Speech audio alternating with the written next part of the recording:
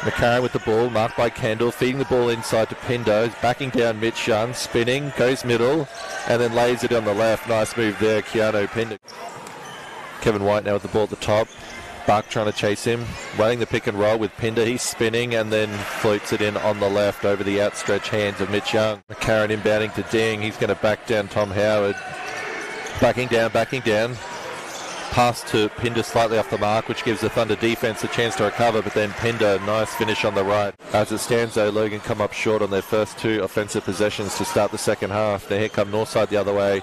Pinder driving inside on the left and finishing off the nice bounce pass feed from Mitch McCarron. Logan struggling to generate some good looks as Drimmick is spinning, looking to finish inside, kicks it instead out to Pinder for the wide open three. That one splashes through, and now Northside, just like that, have a 2-point lead, an 8-point swing.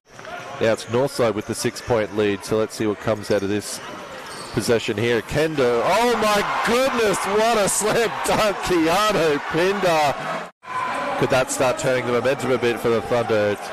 It's good down one end, but now they need to stop down the other, and Pinder's three bounces around and drops in.